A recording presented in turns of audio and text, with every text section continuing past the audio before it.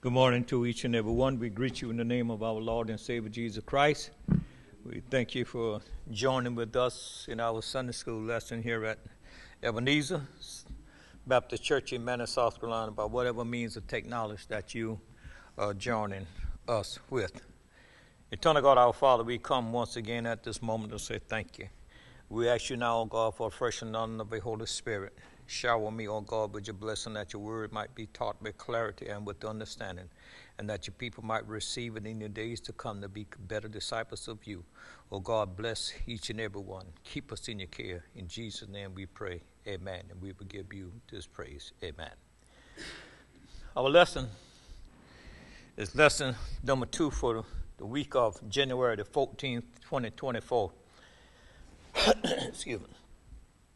The subject is faith and trust. Excuse me. The subject again, faith and trust. The background passage is Proverbs chapter 3, verses 1 through 12. The lesson passage for study is Proverbs chapter 3, verses 1 through 8. The unifying topic, wise beyond your years. The lesson text is divided into 2 parts. The first part is preserving the teaching of the Father. Proverbs chapter 1, verse 1 through chapter 3, verse 1 through 4. The second part, a heartfelt trust. Proverbs chapter 3, verse 5 through 8. The main thought, trust in the Lord with all our hearts, and lean not unto thy own understanding. Proverbs chapter 3, verse 5 from the King James Version of the Scripture. The unifying principle. We get into trouble when we think we have all the answers. Where can we look for trustworthy guidance? The writer of Proverbs called us to humility, acknowledging God's authority in our life instead of relying solely on our own instincts. Lesson aim.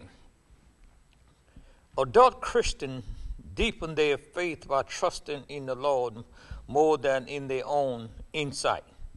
Mature Christians have grown spiritually because of life events and circumstances that have,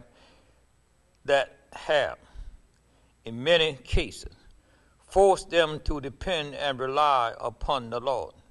This lesson provides a message of support and encouragement to lead deeper into the faith, knowing that the Lord is always in control.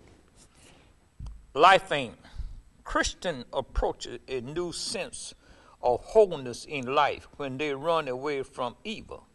One of the most difficult entities a believer's face, especially a new Christian, is the lure of the old crowd that tend to entice and novice to return to old habits. Paul encouraged the person who may be tempted to put away from yourself the evil person. 1 Corinthians chapter 5 and verse 13. God's word in life. Adults honor God in their daily living as they turn to God for insight. Honoring God is not a simple thing, but it's a lifestyle and a thought process that must be cultivated. Psalm 34 and 3 serve as an example that honor is due to God, stating, O magnify the Lord with me, and let us exalt his name together. For the believer to reflect this command, he or she must realize that it requires wisdom and virtue. Daily living is continuous living, and therefore a constant walk with God must occur as we turn to him for discernment. Excuse me. The introduction. The book of Proverbs is considered to be written by Solomon. Proverbs chapter 1 and verse 1. However, if he did not author the entire book, he is credited with assembling the corpus and being its main contributor. These collective sayings are designed to provide inspiration and practical guidelines to a believer's everyday lifestyle. On the overriding themes of the book is wisdom, while not displaying a tourist outside of a connection with God.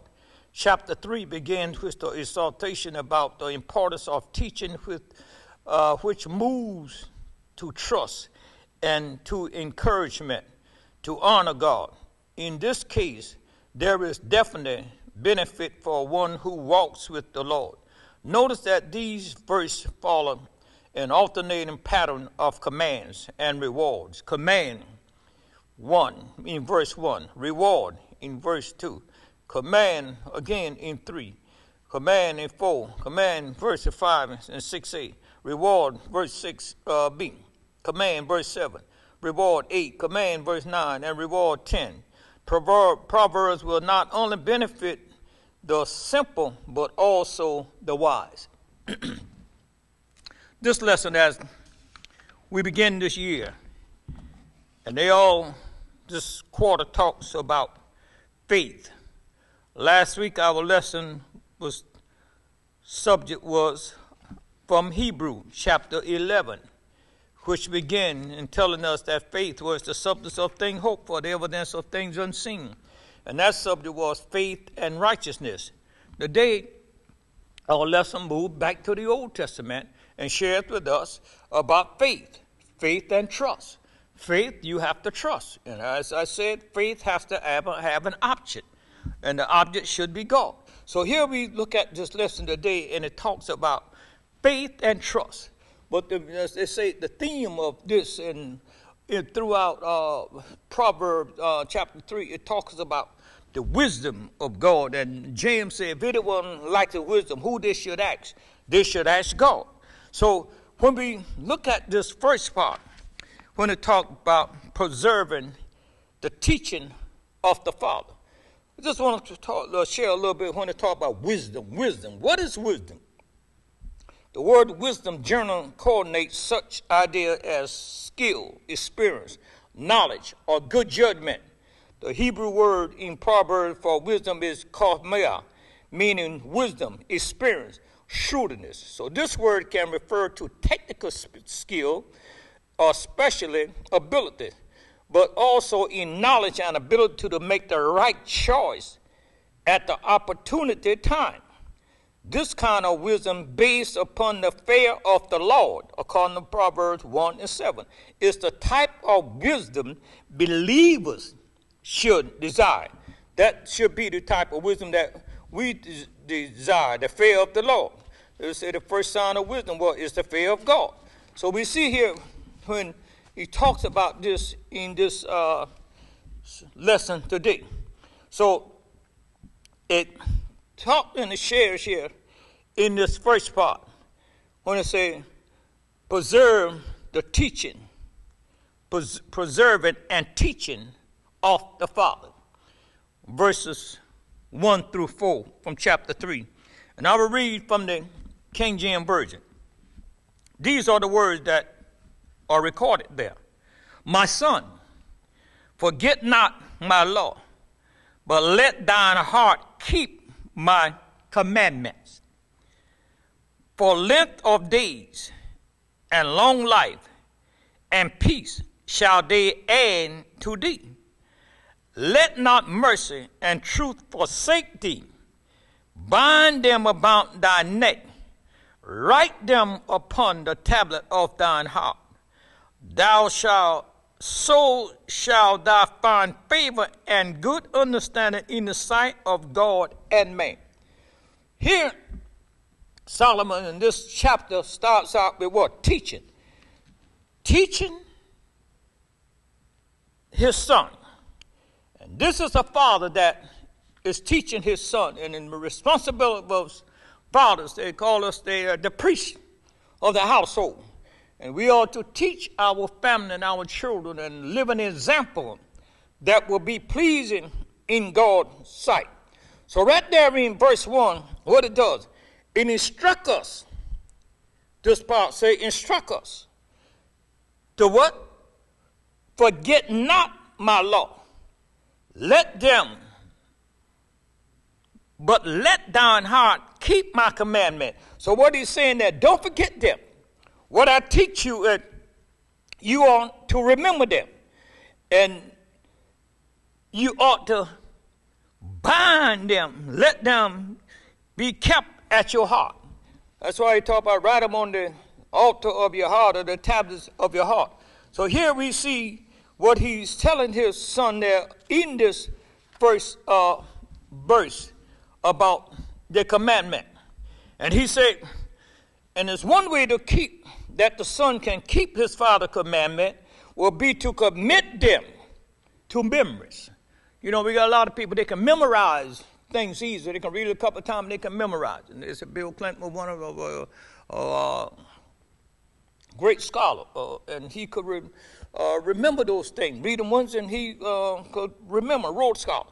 So here we look at these, and he encouraged him that what you ought to do, he said, you ought to remember them and commit them to memory. By doing this, he talking about the law of Moses. He said the parents to teach their children about God's law. And that's in Deuteronomy chapter 6, verses 4 through 9. Parents honor God when they train their children to follow God. Okay? Further, children obey God and receive blessing when they give honor to their parents and follow the teaching that their parents teach them. So it's a benefit to this. And that's why he said, forget them not, my law. Talking about the law of God, the book of the law. Don't forget them, write them, bind them.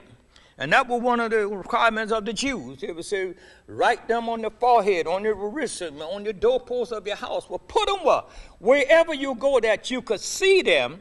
If you didn't memorize them, they would be what? They would be a reminder. They was always in your presence. Okay?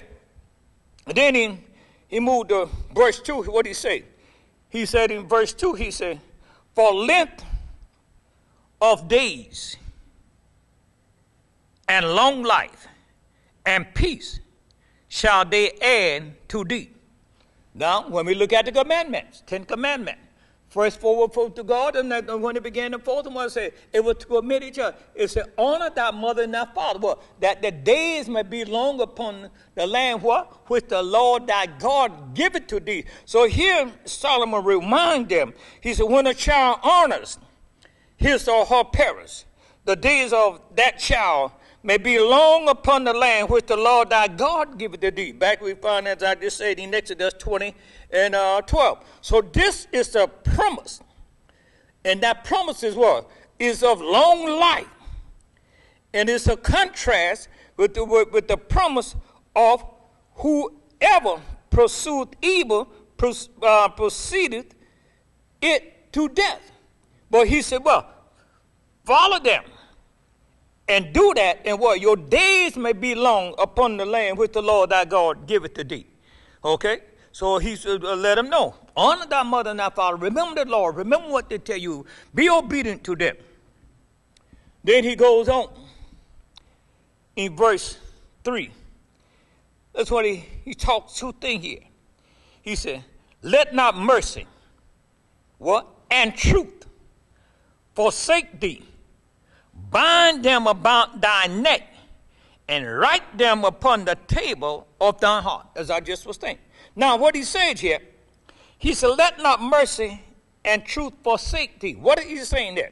He said, mercy and truth, they are the 2 key words in the Old Testament, is special in regarding the attributes of God. Trust God and believe in God. God has mercy. God is truth. So these are the attributes, 2 of the attributes of God. So when we do this, mercy, what is mercy? Mercy frequently refers to God's loyalty and commitment toward his people. Okay? So God's mercy is rooted in his faithfulness and his promises. According to Deuteronomy chapter 7, verse 9 and verse 12. Okay, 1 King 8 and 23, Psalm 26 and 3. His mercy seeks redemption and safety for God's people. Truth conveys the idea of reliability. So when we see this, God has mercy. What we always do, we ask God what to have mercy on us. Mercy is what? Compassion. It's love. It's caring. Okay? So that's why you say, let not mercy and truth forsake thee. God has mercy. His mercy endureth forever. Each day, his mercy is renewed for us, day after day. So here the Father concerned is not only his son's behavior, the Father also desired to see the son's heart transformed. How is it transformed? By mercy and truthfulness and obedience to God. So here all of these he wants to see.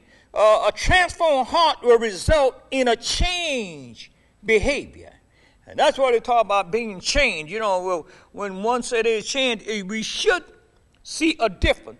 There should be a difference there. So a life that appears righteousness but lacks a rightly ordered heart is full of hypocrisy and sin. Okay? We can easily do that. So the heart deception will someday be exposed. The Father wants his son to do good.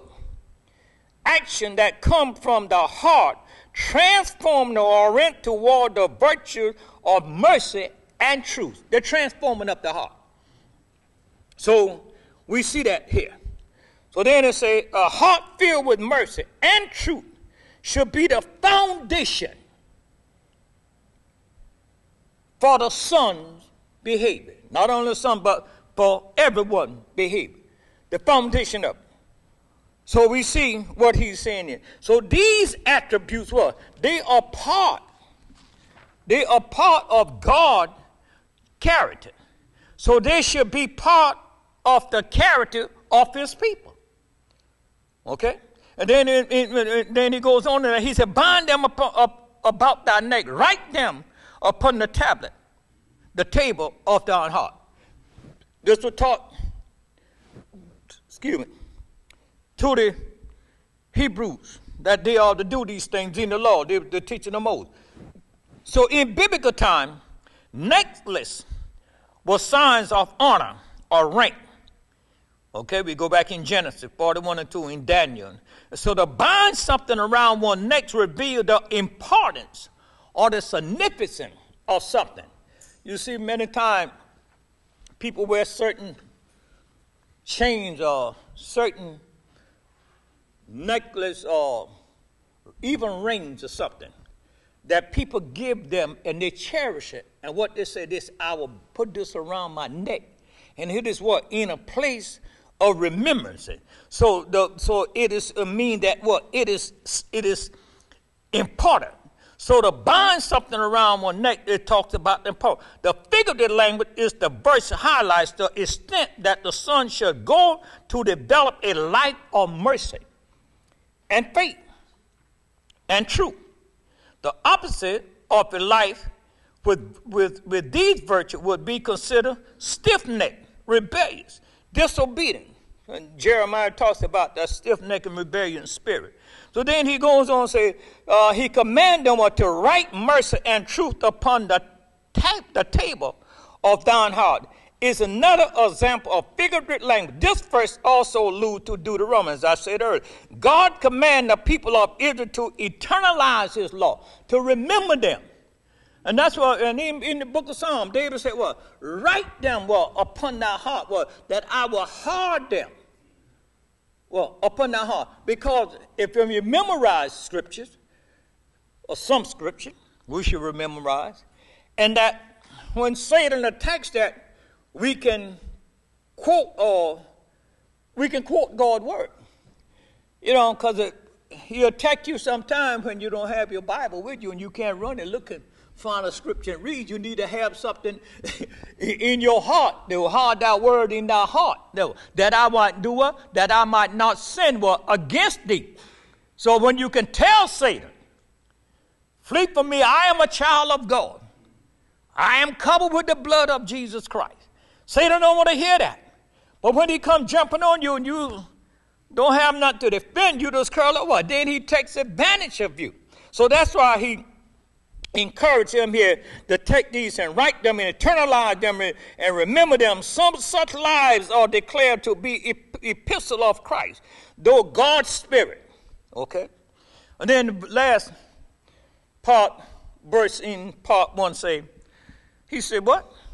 So shall thou find favor and good understanding, what? In the sight of God and man. Okay? To find favor. What means to find favor? To find favor in a person means to hold that person in high regard. Okay? For an example, in Daniel 1:9, even children, when they follow God, can receive favor from other people and God. Okay? To have a good understanding signifies character and integrity of insight, that we might know about God and that he can help us. And we will have an understanding about that, and that we can live this life. And this character is developed only when one seeks wisdom and seeks after God and his law and his word. Then what we are developed, that is a developing spirit of maturity, and develop it into keeping his law, as Solomon instructs the son in verse 1. My son, forget not my law, but let thine heart keep my commandment. He's saying when you study them and keep going over them, recite them, you keep going over them, live what? Daily by daily, and practice of what? Eventually, it will become a lifestyle. Okay? You know, there are, I say, a lot of lifestyle. But people can easily pick up different lifestyle. You take kids at an age of learning, young age, they see other kids doing things. They don't know whether it's right or not. But they will pick up that pattern because what they were, because of what they see someone else is doing. Okay? You take children when they're growing up. The youngest one, if you see the older one, when he doesn't know, when he or she doesn't know any better, when they see the older sibling doing something, what? They will try to do the same thing. Let one of them come and get up there and walk across there. That young one can be down here. He don't know how the sibling got up there, but he will try from here to try to get up. Not go around and take the steps and go, but he just want to get there. And that what? It become a pattern. So he's just saying that all patterns are not good, but it can become a lifestyle. Okay? So that's what he's saying here. So when we look at these and follow these good patterns, we can gain wisdom from God. And then we can remember his laws. We can remember his commandment. We can write them on the tablet of our heart. We got a lot of people, there was certain psalms. Say like Psalm 23. Most people can quote that. Okay? They know the psalm, but they don't know the psalm. They don't know who the shepherd is. When they talk about the good shepherd, they really don't know what. But they just can quote it. Like the Our Father prayer. We are taught that word at a young age. And what? It's written upon our hearts. How our parent taught it to us on a nightly basis. And we had to learn it. We still know it. Even in school. They don't do it now. You go to school. I was in school, they had devotion. You had to say a Bible verse every morning, and you couldn't say the same one over and over.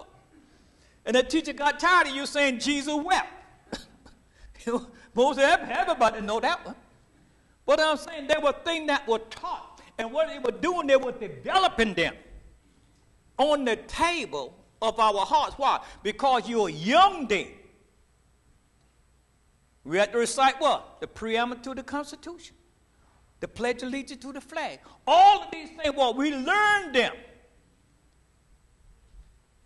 And most of us, if our mind hadn't started drifting, we could yet remember them.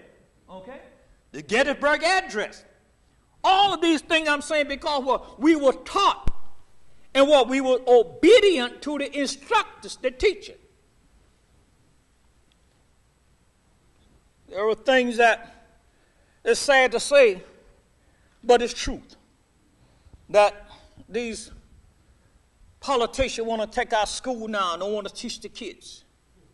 You know, it's sad. They need to know these things. So what? It's our responsibility as a church and as parents to teach them. We had to learn the 50 states. At that one time of 48, then there came Alaska, and then Hawaii. And then we had to learn what? The capital of them. South Carolina has 46 counties. I was in 4th grade, Miss Dingham. We had to learn them in alphabetical order and the county seat. Abbeville, Allendale, Aiken, right on down the line. Bamberg, Beaufort, right on down the line. We had to learn them all. So, but now they look at that, the timetables. I asked my granddaughter one time, Sinead, do they teach y'all a timetable in school? What's that, Grandpa? You know, but we had to learn that. The timetable from 1 to 12. And I like the math. I learned them all the way up to 15. You know? But what they were doing, they were teaching you. And this is what Solomon's saying here. It's to teach. It's a responsibility that we have. And he started out saying, my son. And that's what a good parent does for their kids. Let's move on. Okay. The second part say, a heartfelt trust. Proverbs chapter 3, verses 5 through 6. And we hear this quote so many times. Trust in the Lord with all thy heart, and lean not unto thy own understanding. And verse 6 says, in all thy ways acknowledge him, and what? And he shall direct thy path. That's true. That's true. So what does he points out here? He said we tend to place trust in things and people rather than to put our trust in God. Huh? So many times we put trust in other things, materialistic things. One of the things that a lot of people put trust in and believe other than God. Just go around any of these little small stores and see the line. Plain numbers. Give me that number over there. They got them up. They got their whole backbone. And they tell them, give me number this, give me number 10, give me number 20, whatever it is. And I'm saying, and they're struggling, but they believe that what? I'm going to win something. Instead of trust God who will provide for us. But what? They believe in things rather than believe in God who will make a way for them. That's how, you know, and that's human nature. You know? I haven't always been where I am now. We all have done things. But we learn. We had one guy back in Connecticut, Brown. He would always come by the barber shop. He was a good friend of the Bible, the barber. We was in there one day, and he would always come by when he get out of work and ask him what the number was, because the barber shop was right up the street from where they were taking at that time. There wasn't a lot of them. They were writing them down, you know. They were writing them down. Old Brown came in there that day, asked Jimmy. And every time he asked what the number was, he would always be off by one. So Brown came in there that day. They said, what was the number? So they said they had planned, Jimmy, Joe, and Frank Hezekiah, all that. Said we could get him today. Well, it was, you know, you were sitting around, you know. Brown came in there. They said, what was the number? They said ABC. He said, I played WXYZ.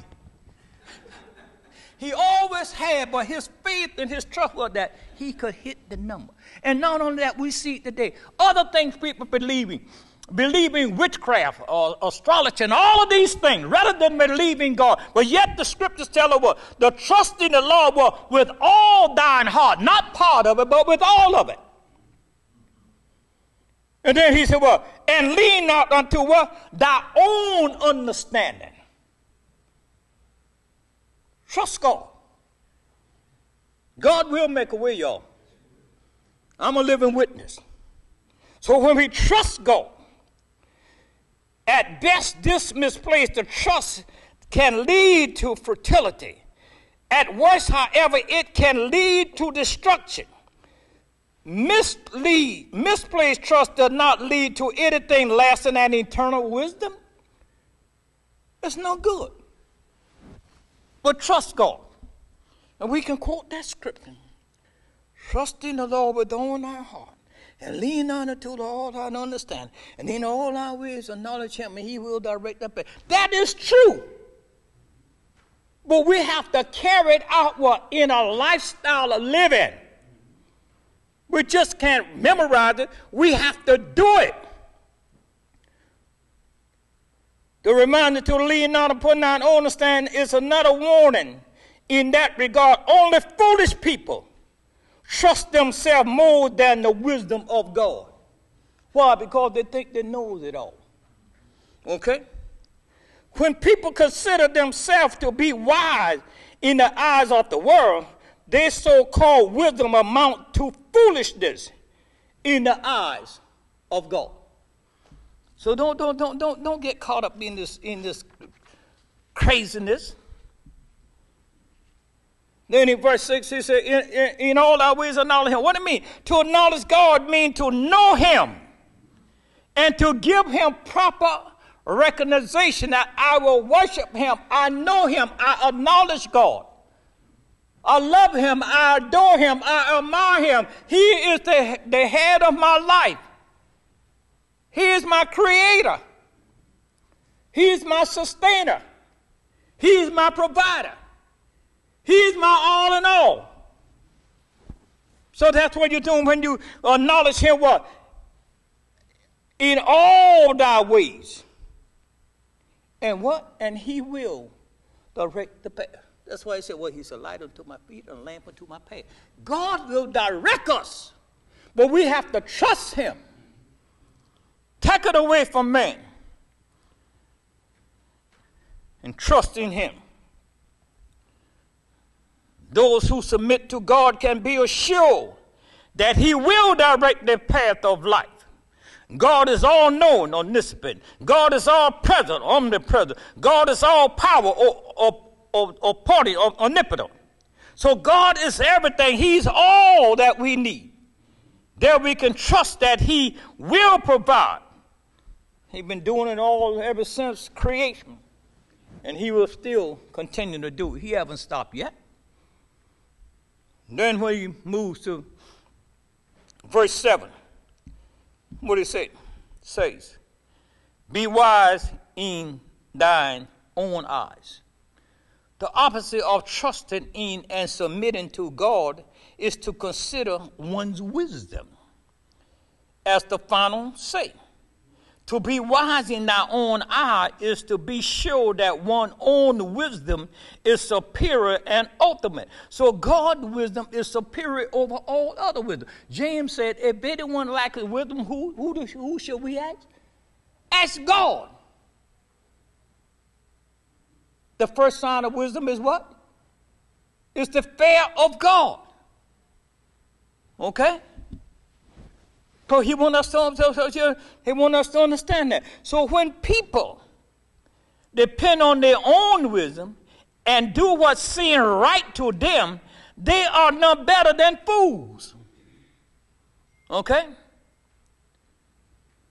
Proverbs 18:2. Or fools are even worse, according to Proverbs 26:12. God is the source of wisdom and desires to give his people wisdom through what? Through his spirit. That's why James said, if anyone lacks wisdom, ask God. Because he has it, and he can give it, and he give it what? Through his spirit. Okay? When God asked Solomon what did he desire, what Solomon said, ask for? Solomon asked for wisdom. And God said that being you didn't ask for wealth or nothing else. He said, I will give you all of these other things because you asked for wisdom. And Solomon wanted wisdom for what? That he can what? Directly and guide that people and make what? The right choice. And when his wisdom was, I always call it one of the high points of his wisdom checking was when the two mothers with the baby. Y'all know the story, or you heard the story, right? And the two mothers brought the baby, and each one of them claiming it. Now Solomon saying it can't be both of each child. Right? We heard the story, right? So what Solomon said, his decision was what? Cut the baby in half. You take half and you take half.